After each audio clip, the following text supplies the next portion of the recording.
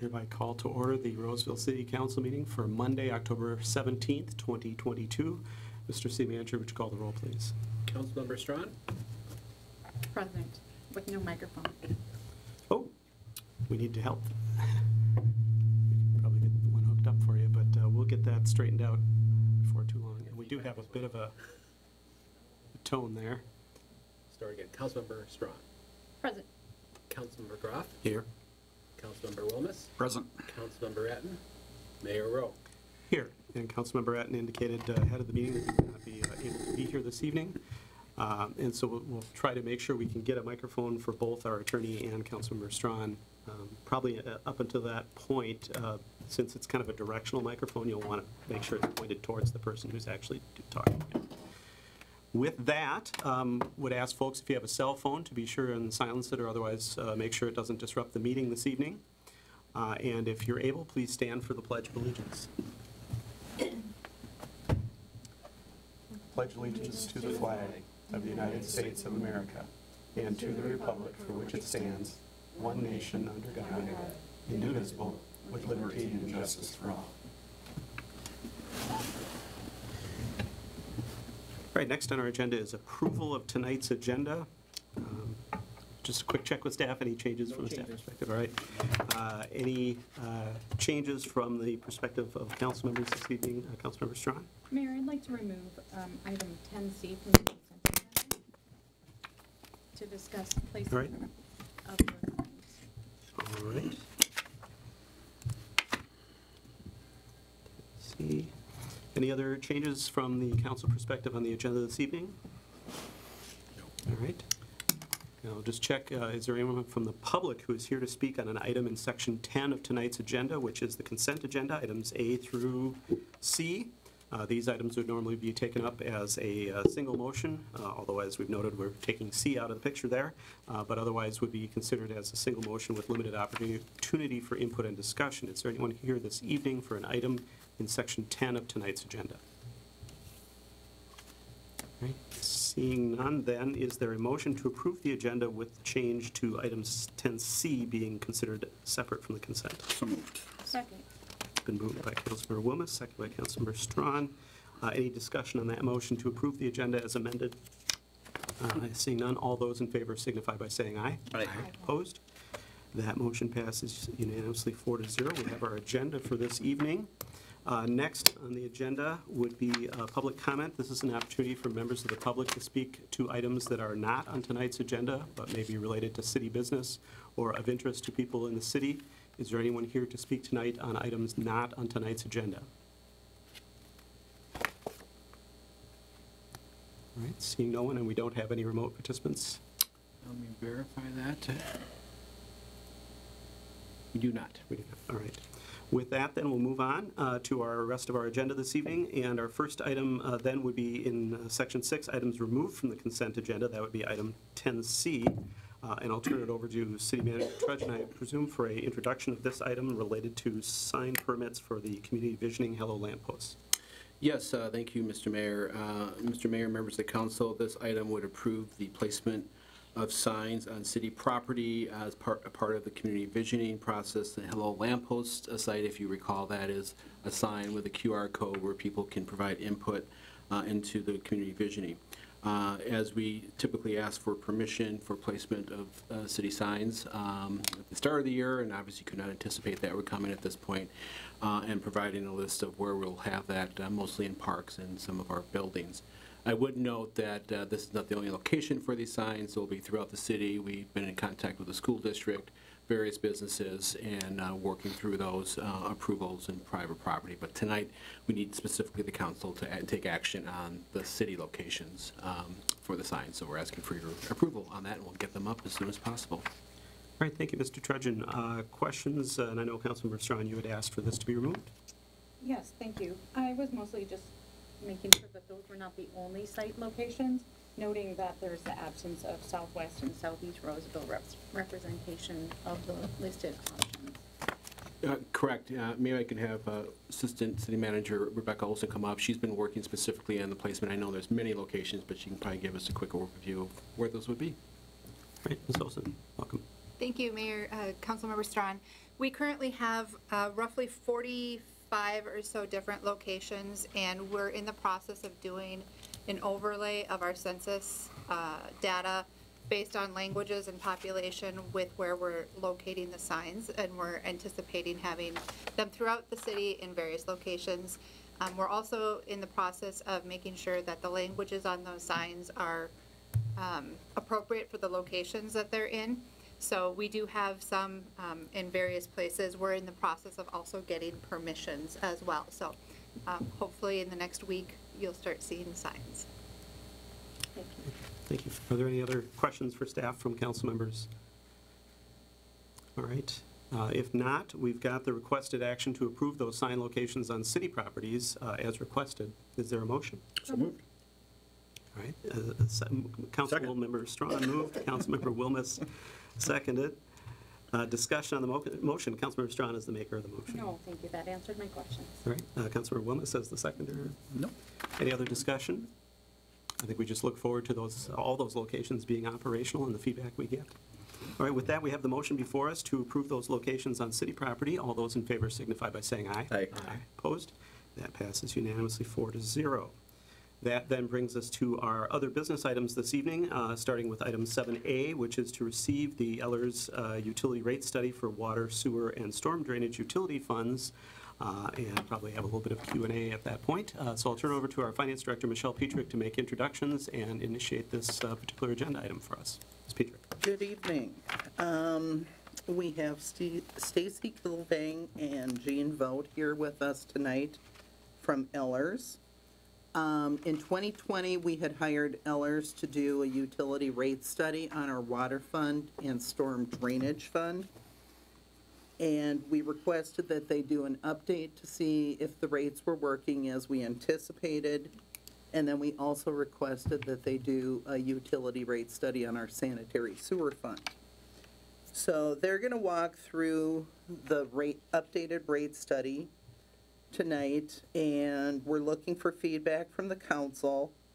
And we will be bringing this back in November, the first meeting in November, for further discussion, along with the recycling rates at that time. This has gone to the Finance Commission. It will go to the Public Works Commission next week for review. As part of the study, and Stacy will touch on this, we did find that the tiered rates were not set up in our billing system correctly. We will be discussing alternatives with regard to that situation at next week's council meeting. So I'll turn it over to Stacy and Jean. Actually, if I could just clarify one thing in relation to that. You said it had been before the Finance Commission? Yes. Do we have any feedback from the Finance Commission yet at this point, or has that not been? They endorsed the rates as presented. Okay, all right. I don't know that I saw meeting minutes from that meeting yet in our packet, so. You'll have them at the next meeting. Okay, got it. Thank you. All right. Thanks for indulging that question. I'll enjoy the presentation then from Ellers. Thank you, Mayor, members of the council. Great to see you all, even though it's been a couple Yeah, years. you may have to kind of split the difference between the two of you with the mic. There you go. Can you hear it a little bit better? I think All that's right. better. So it's nice to see you. It's been a couple years since we've talked about utility rates. I think Councilmember Strawn, you weren't on council last time we did this, so, here we go with it all this time that we'll walk you through everything. So basically, we're just going to talk about the purpose of the study and the overview, and then we're going to get into the rate structure recommendation that we have with regards to your various utilities that you have. So as Finance Director Petrick stated, we did this for your water fund and your storm sewer fund back in 2020. So really what we do is we like to go back afterwards and say, the rates or the recommendations that we had, are they working? Are they doing what you wanted them to do? And then are you covering your cost of your system? And that's what's important with regards to it. And then again, we looked at the sewer fund, and really the most important thing there is to look at your base rate charges that you have and make sure it's paying for your fixed costs that you have of the system. Any system, be it your water system, your sewer system, there's just certain things that are always going to be there for costs that you want to make sure are paid for, which is, you got to always be able to flush your toilet, right? Is your water running correctly? And you have staff and operational costs that are there regardless if people are using that system or not that you've got to take care of. So we want to make sure that your funds, we're paying for all the capital needs that you have. You're an aging community, right, and your infrastructure aging, so we want to make sure you have adequate reserves to pay for any future improvements that are required. We want to make sure that your operations are covered, and then any debt service that you have for any of these systems that you may have that you have to take on if you have to bond for them in the future. And really the big thing is that we have to look at your reserves, right? Because things happen, right, with systems. Pipes burst, things happen, so you want to make sure you have enough reserves to pay for those until you collect adequate cash to reback those up. So what we always recommend is that you have at least 6 months of operating and capital expenses, excluding or including depreciation of each of those systems. Your policy that you have or approved as a council is that at least 25% is operations reserve as a minimum for your policy. And then if you have debt for any of these systems, and again, you guys don't issue a lot of debt for these, and we have a minimal recommendation for that, we just want to make sure you have enough to cover your next year's debt service with regards to that. So we'll chart that out for you to see how you guys are complying or falling within those parameters.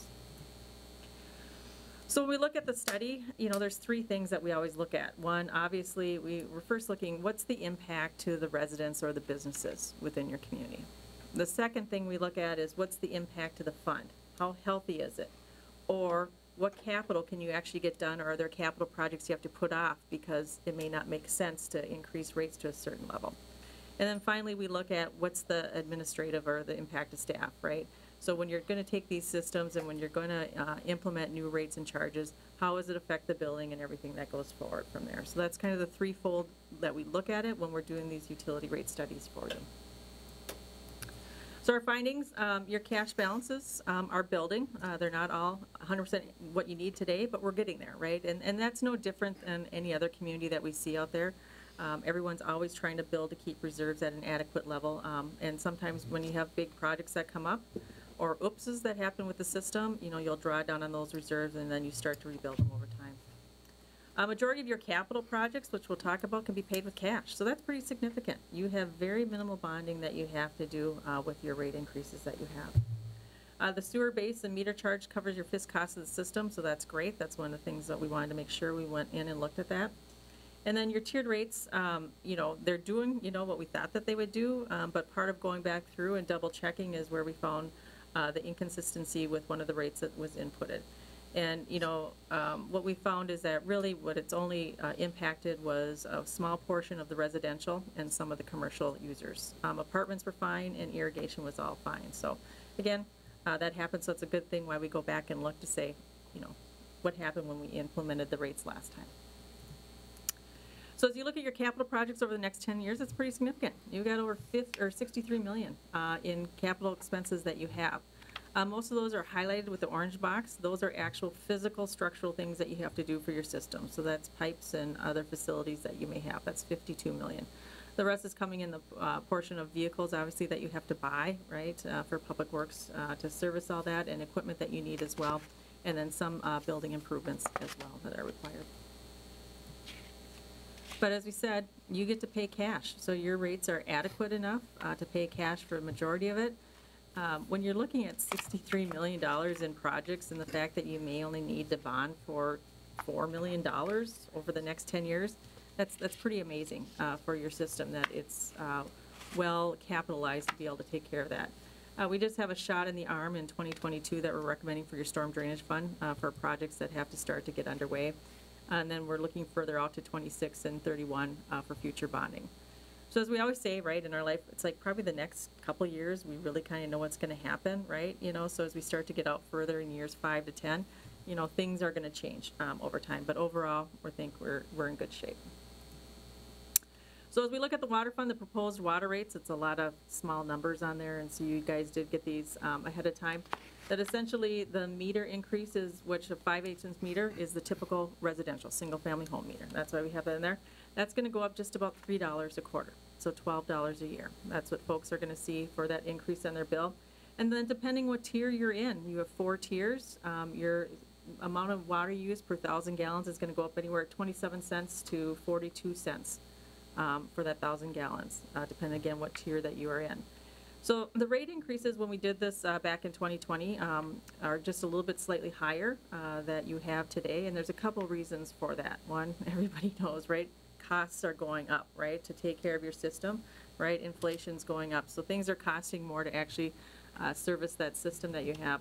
But the St. Paul Regional Water rates and what you're getting charged are higher, okay? You don't have control over that, so that's what we're forecasting in with regards to this.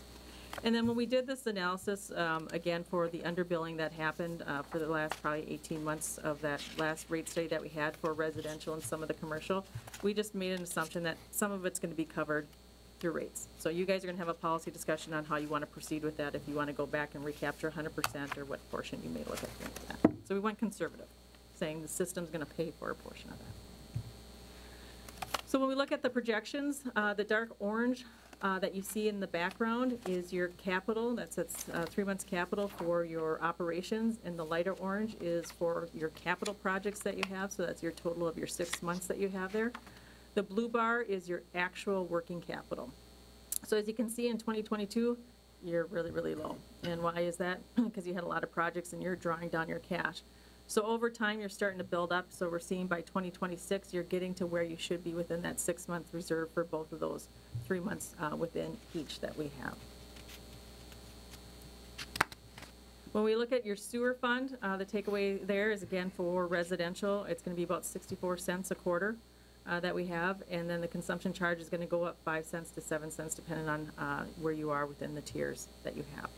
And don't worry, at the end, as you guys know, we kind of show what does this mean to the low, median, and high users at the end of the day. When we look at your sewer fund projections, again, your 2022, you're not doing too bad, right? You're a little bit better than you are in your water fund. And by 2024, we expect to build your reserves back up to where they actually need to be for this fund. The interesting thing is that cash balances should be close to or exceed your target by 2024, which is great, a couple years out, and you have no bonding. Again, this fund is a little bit healthier than your water fund. The storm drainage fund, this is where we're going to have the biggest increase, but it's really not that bad when we look at it in the context of everything and where you are with your neighbors that are out there. So for the storm drainage fund, there's going to be an increase of about $5 a quarter. For every user out there to really get this fund up and adequate. So the big thing driving this is the capital needs that you have over the next 10 years. So your lift stations, things like that have been aging, we're probably at the critical point to start moving those up as far as the replacement with regards to that. So as we look at the storm drainage fund, again, you're not too bad in 2022. But that's because we're recommending that you bond for $1 million to help start capitalizing to pay for some of those projects that you're going to have this year and coming into the next year. And I think as Public Works went back and engineering went back and looked at all the projects, they started to go every other year to push some things out to allow this fund to get a little bit healthy so you could start building cash so that we didn't have to bond in the future with regards to it. So this is the fund that needs the most help over the next 10 years with some possible bonding, but again, we'll watch the fund over time and see how things actually turn out. So comparable communities. Yeah, it's nice to see what your neighbors are doing or who you consider to be comparable. But as we always say, that's not the best measure per se, because at the end of the day, you have assets that you have to take care of, right? That you have to take care of and maintain over time. And so it just costs what it costs to actually do that. But it is nice to say, oh, what are your neighbors charging and where do we fall within that? So what this chart is showing you, it's showing you two things. So all the lighter bars or colors in there are the 2022 rates for your comparable cities. And then the first darker bar and the orange circle on the left is where you compared to your peers in 2022. So you were about middle of the pack, okay? Now, most of these cities, we assume that they'll increase the rates for 2023. We don't have that data yet because not everyone's there. So we put you in on the orange circle on the right and the darker bars to say, where are your 2023 proposed rates as we have put into the study? How do you now compare to the other cities? So you're moving up closer, right, to the top end. But again, at the end of the day, those are based upon 2022 rates of your neighbors or comparables. So we assume that those will increase, and probably at the end of the day, you might fall within the middle of that pack again. I think the interesting thing just to highlight here is the purple on the top of that bar. It kind of shows as a blue, purplish blue in there. That's your storm sewer fund. And if you look again how you compare with those other cities, even with the increase, you're probably about middle of the pack with regards to that. You're not at the high and you're not at the low, where you were at the lower probably before. So here it all comes together at the end of the day. So what you look at the bottom, so take your eyes down to the bottom and you see the orange circle there. So this is on a quarterly basis. If you are a low user for residential, you're going to see about a $10 increase quarter, so $40 a year. If you're in a median, it's about $12 a quarter, right, or almost $100 a year, and then you're going up to 13 at the high, so not overly significant. But the thing to note about this is that even if you're at the 10, the 12, or the 13, the biggest portion of that quarterly increase is the $5 for storm, okay? The rest is balanced between your water and sewer. And then as we look at the apartments, and then if we look at the commercial, apartments are similar to residential at about the $11 a quarter. And then the low commercial is about $79, and then all up to the very, very high commercial. That's pretty significant. So those are businesses, that's $11,000 a quarter. It's a lot of money. But those are your businesses that use water to make their products or their widgets or your car washes. They're kind of in the water use business, and so they're used to paying those higher amounts that you have. And then your high irrigation that we have in there as well is about $75 a quarter for those years. So at the end of the day, just going through, we're solving for math, right? You know, you have needs of the system, so your rate increases are needed to pay for the cost of your system and the future capital that you have. It covers inflation and it helps you build reserves, which is important. At the end of the day, when you look at it, you're still competitive with your comparable cities that you have out there. And at the end of the day, you're in good shape. You're in good shape, and your reserves you're building, just like you should be. And then things may happen, but then you'll continue building over time. So with that, we are happy to answer any questions that you may have. Great, thank you. Are there questions from the council on the study results and the recommendations? Councilmember Graf. Just a clarification, would you remind us what the tiers are again? You've got 4 of them listed here. Get those on top of your head. Yeah, so for residential, the first tier is 0 to 15,000 gallons, and then 15,000 to 30 gallons, 30,000. 30,000. 30,000 gallons, yep. Okay, thank you. And anything over 30,000 Yeah. gallons. And then for commercial, it's 0 to 60,000 gallons, and then 60 to 400,000, yeah, 400,000 gallons. Right, and no proposed changes to the No. breakpoints Nope. of the tiers? No. Okay. Everyone's still falling in line where they should. Right. Okay. Right, Councilmember Wilmes? My question actually might relate a little bit more to planning within Public Works. So that, I'll throw it out there, and I don't necessarily even need an answer tonight, but something just to look at down the road. When we are looking at our capital projects, particularly stormwater capital projects, we have a number of areas, primarily of county roadway, that do not have any type of stormwater infrastructure. And from a planning perspective, are we looking at that aspect of things?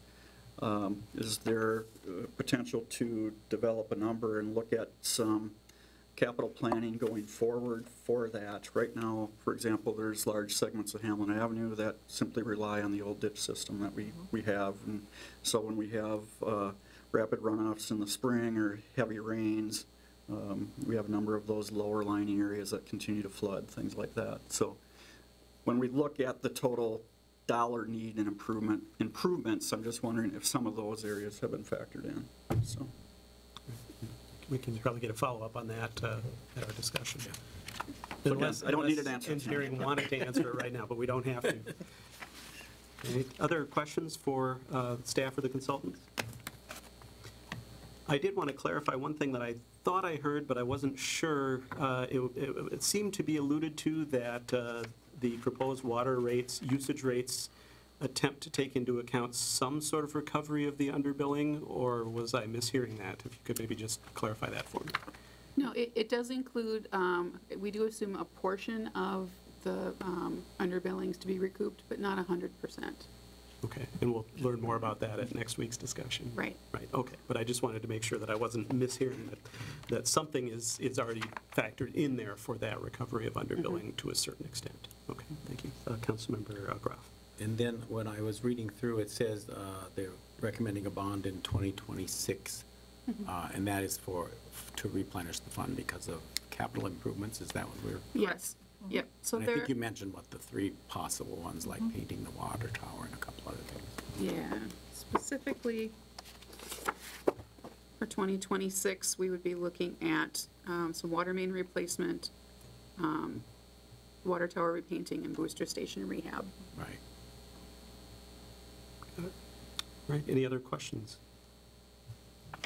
All right, well, thank you for the work you've done on this and for including the other funds besides the water fund this time around. We appreciate that, and especially the confirmation that I think the path that we were on in terms of setting aside funds for our infrastructure and operating reserve needs have put us in a good place, except for a few corrections that we need to do, and that's what we like to know. So appreciate that again, and look forward to our discussion next week. And I don't know, Ms. Petrick, if you have any final words or things you need from us this evening.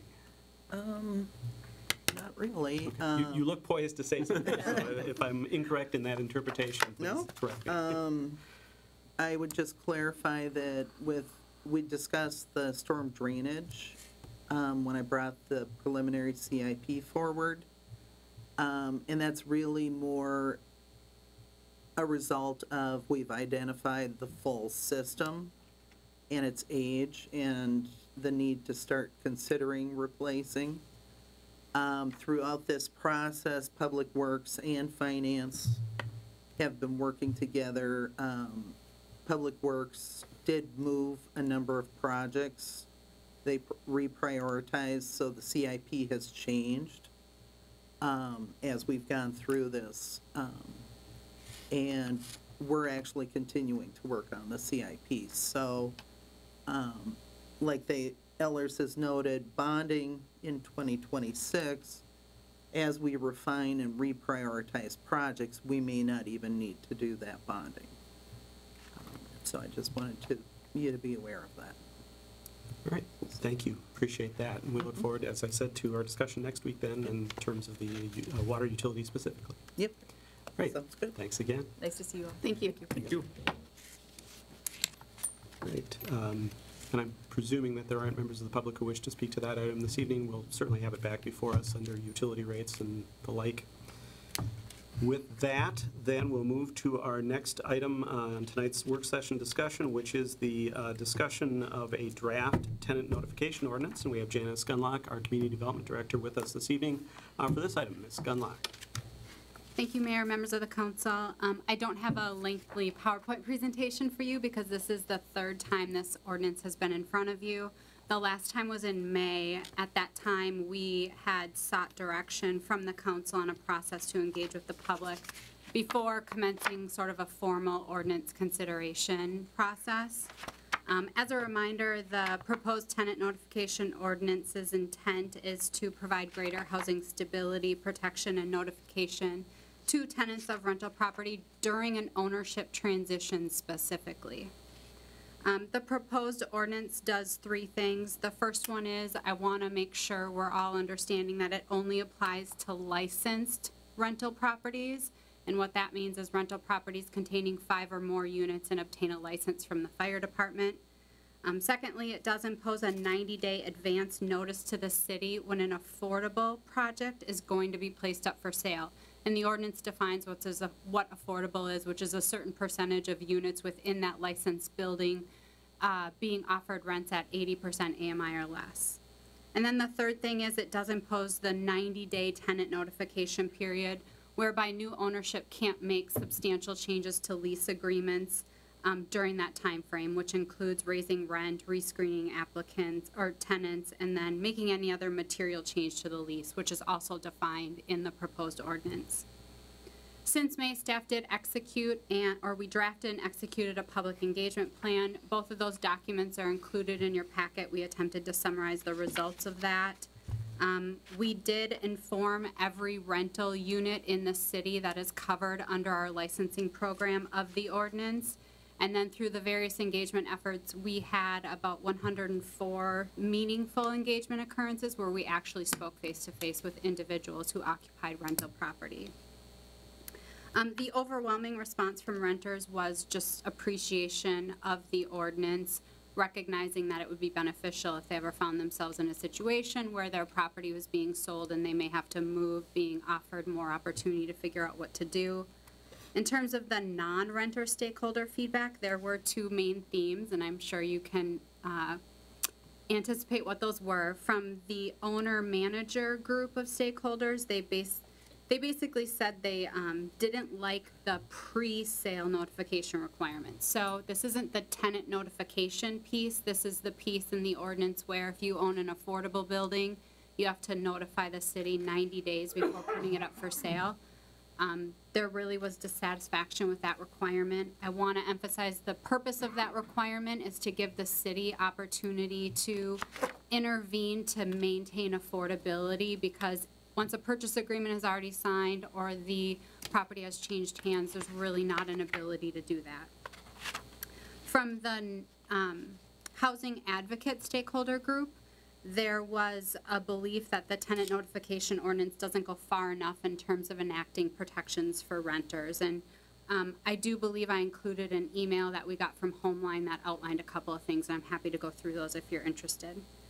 Some of the other minor feedback that we received was the Minnesota Multifamily Housing Association want us to include a definition of rent, specifically to state that utilities or extra charges included with the rent are excluded from the relocation assistance if and when that gets implemented. So we did include that definition already in the ordinance that we included in your packet.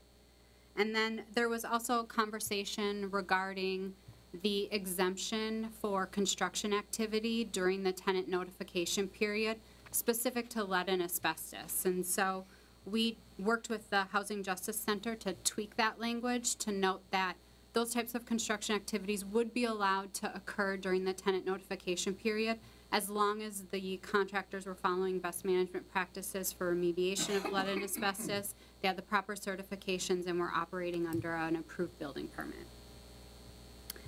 Staff is seeking direction from the council tonight on whether or not you want to keep that notice to the city of a proposed sale provision, whether or not you believe any additional revisions to the ordinance are necessary, and if and when you'd like to bring this back for formal ordinance consideration or adoption if you're interested. We're not looking for that tonight.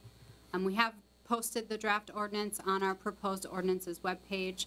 So the earliest we could consider formal adoption would be October 24th, so next Monday. That's all I have, and I can attempt to address any questions from you. All right, thank you, Ms. Gunlock. And so just to clarify for maybe members of the public who may not be as up to speed on this as we are, essentially what this is, it's an opportunity for both the city as well as tenants to have advance notification of a pending sale or transfer, essentially, of a multifamily building that contains affordable units as has been defined. The city notice benefits the city in terms of the ability to potentially look to preserve, if that is in fact naturally occurring affordable housing or that sort of thing, that status, if you will, of that property. I think in the ordinance it does exempt sort of buildings or complexes that are required to maintain affordability by a definition for an extended period of time contractually through either financing tools or whatever is in place that requires that affordability. We're really only talking, as I understand it, about buildings where the affordability is very potentially transient and could depend on change in ownership, as I understand it. Is that correct, Ms. Gunlock? Yep, that's correct. Okay. And so the notice is to the city to potentially, if the city is able to or has the desire to, preserve that affordability in some manner if we're able to. And then the notice to the tenant provides the tenant more time to be able to adjust their living circumstances or react to changes to leases or that sort of thing. And then we also have the relocation expenses provision if during the notification period the owner or landlord makes substantial changes to the terms of the lease or that sort of thing, rent increase, that sort of thing. And then also, I believe those are the kind of the key provisions. I'll turn it over to the council for any questions the council may have for staff before I get in. I've got a couple of them I want to follow up on it as well. But council, any questions for staff on the proposed ordinance? I would just add in, another change would be if they tried to recheck everyone's ability to be a renter. Full credit? Right, Yeah, credit. Well, not only credit, but background. Right, yeah, that's all part of this as well. No, very good point, very good point. If there aren't other council questions, I will Councilmember Willis. I'm wondering in the purpose statement if we should be more clear about what this does or doesn't apply to, and I was thinking of the language related to 5 or more units. I know we spell it out in our definitions and I think elsewhere, but I'm just wondering if that's something that makes sense just to have in the purpose statement. What are we targeting, if you will? What type of properties? That may be worthwhile to do, and potentially even in the title of the ordinance, it might be possible to add something in there parenthetically. Other questions? We can certainly add that for your next consideration. Sure. Councilman Willis? As far as notice to the city of proposed sale, what would the city, I understand looking to try and retain affordability, things like that.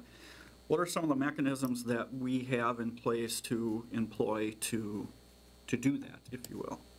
What are we going to act upon, if you will, and how? The single biggest tool that the city has in order to preserve affordable housing is affordable housing tax increment financing. Okay. We have some other funds through the HRA that could be used separately from affordable housing TIF, but affordable housing TIF is the single biggest tool that is available to us. Okay. Thank you. And maybe just to follow up on that, so as an example, if we're notified of a pending sale and the city pursues affordable housing tax increment financing, are all we talking about doing is establishing the tax increment district, or do we have to have sort of a partner to use the funds at the same time as that? Because I know we've established a district in southeast Roseville, but we don't actually have a project yet.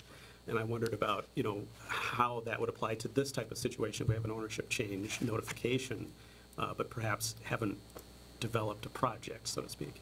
Yeah, there's some good details there, Council. Some owners may choose to just ride out the 90 days and then put it up for sale. They're uninterested in encumbering their property with any additional restrictions. The city probably isn't interested in entering into any agreements with an owner who's going to sell it. It's more to put the broker or person interested in marketing the property for sale for the current owner, that the new owner, if they're interested, the city is willing to have conversations about what that might be. We may engage in those conversations and they still may say, we are uninterested, and then you just wait the 90 days out. That also gives the people, the tenants in that apartment building, to understand that the city is talking with the new owners, or at least the people representing the sellers, that this is a possibility, but it may not happen. That gives them some additional time to determine if they're going to be able to stay or go, even before the 90-day tenant notification period comes into play. So we need a partner, and that example in Southeast Roseville is a really good example. We were proactive in creating that tax increment financing district because we knew that property was going up for sale. We could not get the new buyer to take any assistance to help improve those units. So we will be coming back before you to decertify that district, because you have to actually have a project and enter into a development agreement for that district to actually work. So that's a good example. Now, had we had this ordinance in place, would have it made a difference on that property? Probably not, but not having it really doesn't give us any opportunity to preserve naturally occurring affordable housing. No, thank you for going into more detail on that. I wondered in a couple of areas on the definition of affordable at 80% of AMI. Could you talk about how that was arrived at? I know some other cities have used different percent of AMI, area median income, as their definition of affordability, and ours is, as I said, 80%. So if you could just maybe talk a little bit about how that was arrived at. Yeah, that's also a good detail. There are a lot of communities who have this ordinance where the affordability threshold is at 60% AMI, which means the rents are lower than our proposed ordinance, which is using 80% AMI. We just felt that the opportunity to give tenants more time and the once the relocation assistance comes into play, having the affordability threshold a little bit higher offers a little bit more protections to tenants, because a lot of times these tenants are on month-to-month leases and they may get a notification that they have to leave within 30 days, And so even if they're paying 80% AMI or even market rate, it can really create some barriers to finding new housing. So we just felt that using the 80% AMI was a more restrictive standard to provide greater protection for the tenants of our rental housing. If you would like to use 60, we can certainly do that.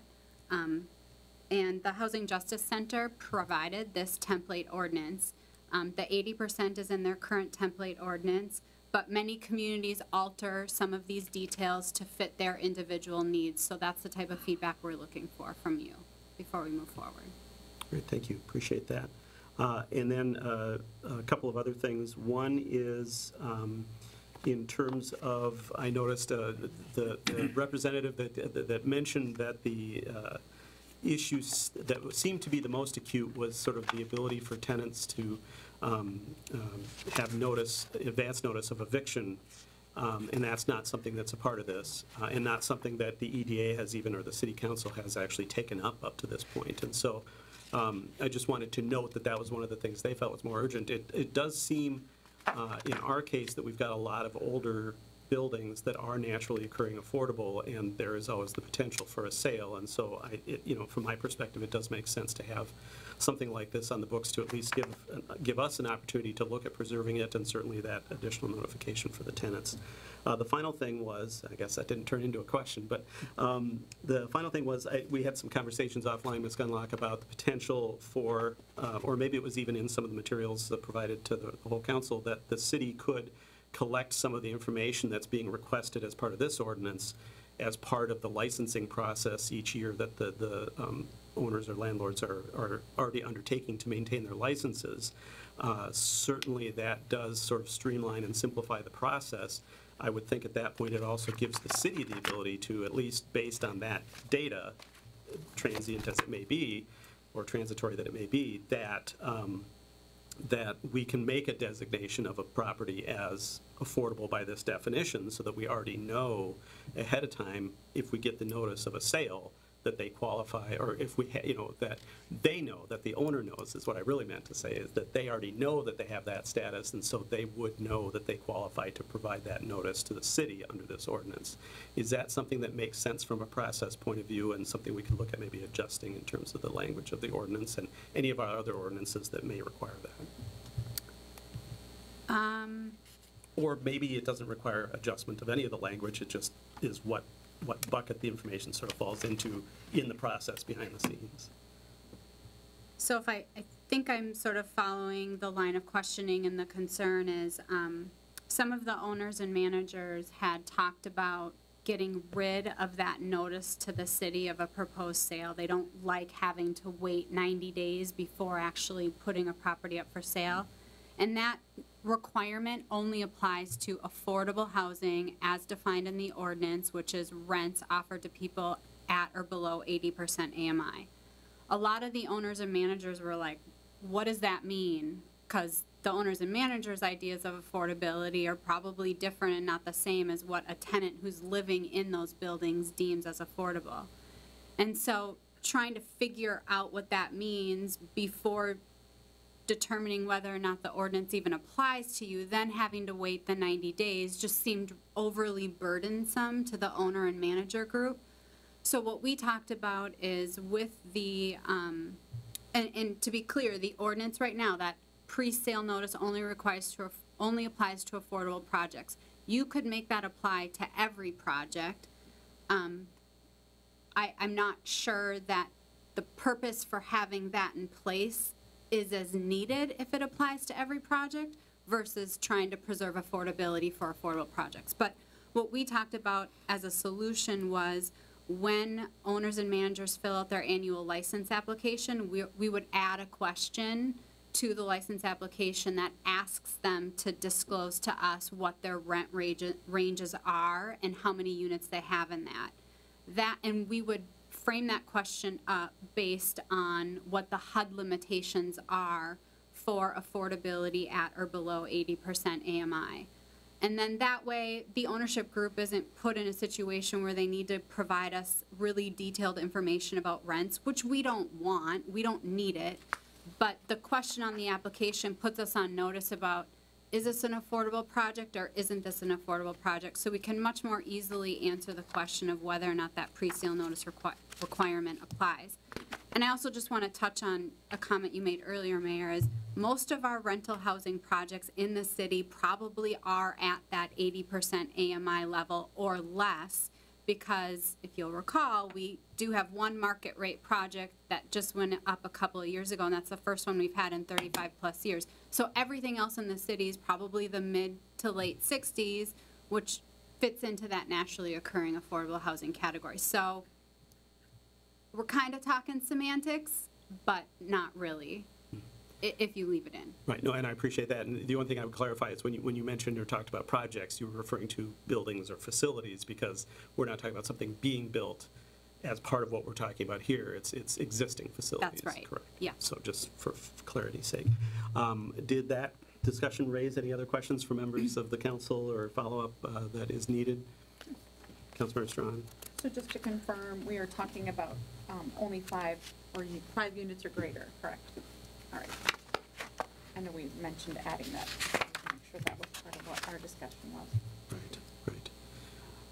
All right, then, and I'll ask if there is anyone from the public who wishes to speak to this evening. Otherwise, this will be back before us potentially at a future date, and that's part of our discussion this evening.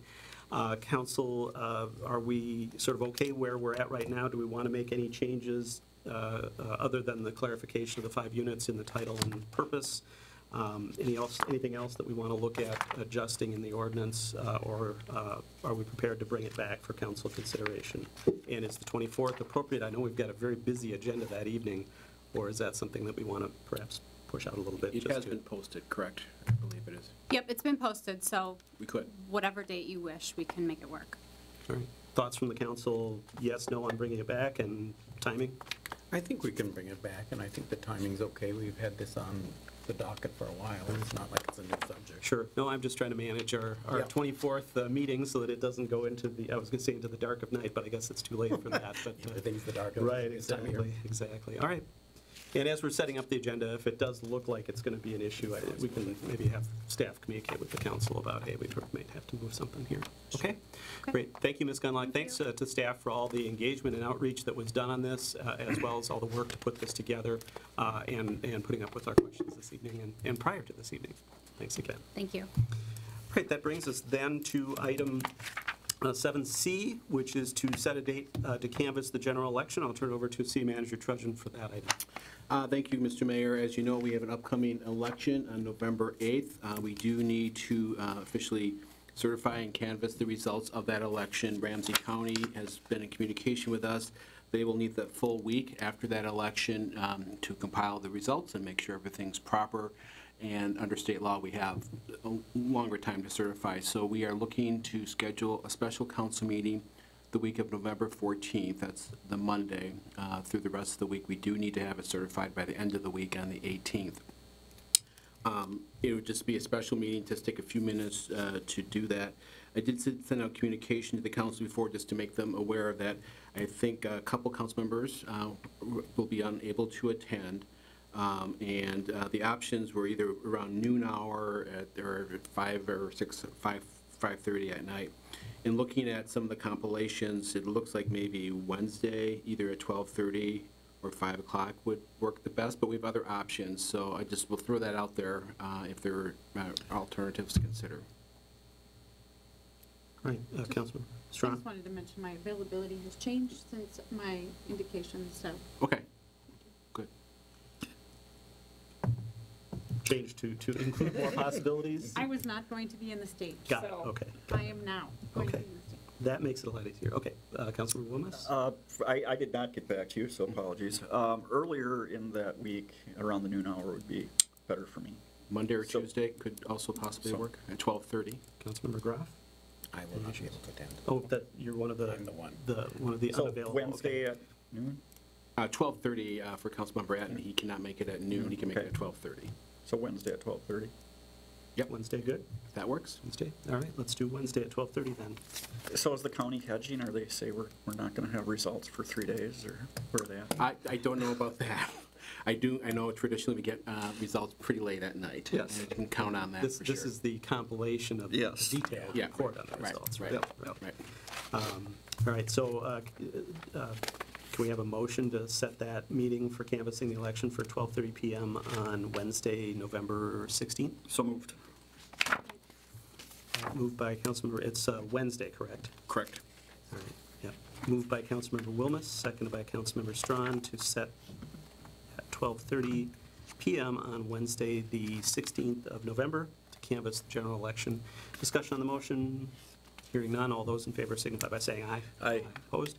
That passes unanimously 4-0, and that date is set. Thank you again for that, and thanks to staff for doing the research. Next, we have a consideration of our consent agenda, down to 2 items, A and B. Mr. Trudgeon, would you introduce the consent items to us this evening? Yes, thank you, Mr. Mayor. Item 10A approves a temporary gambling permit for Rosetown American Legion Auxiliary for raffles to be held on November 23rd and December 14th. And then finally, agenda item 10B authorizes the purchase of batteries for the Zamboni at the Roseville Skating Center. Very expensive batteries, but we need to have them be ready for the season. All right, thank you, Mr. Trudgeon. Are there questions, is there a motion on the consent items A and B? So, second. It's been moved by Councilmember Strawn, second by Councilmember Wilmus. Any discussion on the motion to approve those items? Hearing none, all those in favor signify by saying aye. Aye. Opposed? That passes unanimously. Those items are approved. That then brings us to future agenda review, communications, reports, announcements. Mr. Trudgeon, on the future agenda. Yes, as mentioned earlier, we do have a busy meeting next Monday, the 24th. We have Native American Heritage Month proclamation. We will consider an ordinance regarding the possession of catalytic converters based on the Bloomington ordinance. We did discuss that at the last meeting, and council is interested in taking it up. We do want to discuss the THC regulations. We have communicated with the stakeholders that we want to have a conversation about potential framework for regulations. We've been working on an ordinance, but we don't have a specific ordinance for you to consider that evening. It's more of a discussion. We receive an update on the water bill underbilling. Then on the consent agenda, we'll have the conditional use for the drive-through for Starbucks. We will also add the tenant notification ordinance as well for that evening. On the 7th, we will have an EDA meeting, a quarterly EDA meeting. We have a couple of business items for subordination, for development agreement and loan documents for the harbor development. We'll look to approve some contracts with CEE, Golden Shovel, and MCCD. Look to approve the meeting calendar for 23 and get a review of the Choose Roseville campaign.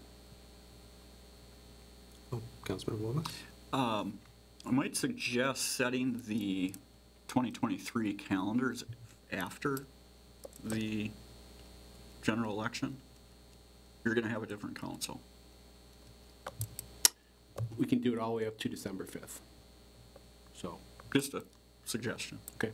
So, Well, we could certainly take it up at that EDA meeting on the 7th and then, finally approve it later than that. Yeah, the EDA meeting, or the EDA calendar is obviously just for the EDA. We are looking to have a city council conversation as well on the 7th, but we can move that anywhere to the end of the year if we'd like.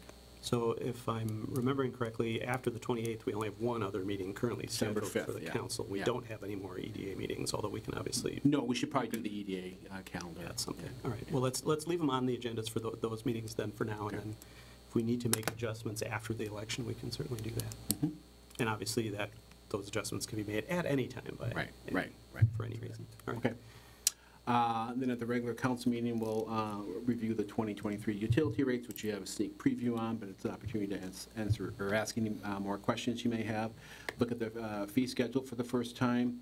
We do want to bring back some changes to the Chapter 309 massage therapy. This is an ongoing work that we were doing to make sure that we have proper regulations in place in the ordinance, as well as criteria for applying.